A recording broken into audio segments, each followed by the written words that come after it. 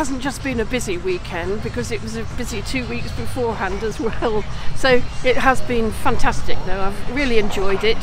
Been to so many things. We've seen the wonderful crowds at events, and nice crowds, you know, lovely, friendly people. I kissed and hugged so many people that somebody said I should have charged £1 to go, and I would have started my charities off, wouldn't I?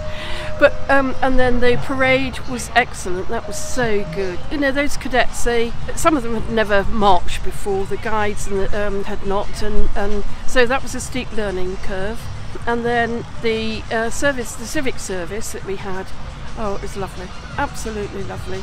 And then today I've been to the Windsor Road street party, which is always good. They have a fantastic time there. So it's been overwhelming, really.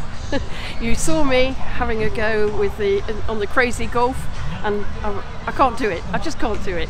I had golf lessons years ago, and I was absolutely hopeless. I couldn't even get the ball. You know, it's that much far away from the hole, and I couldn't even do that. But I'll have another go one day. It's been marvellous, hasn't it? I mean, it's not about me, is it? It's about the Queen and her long reign, which is, she has just shown us such stature. She said when she was 21 that she would do the best, whether her life was long or short, and it's been long, thank goodness.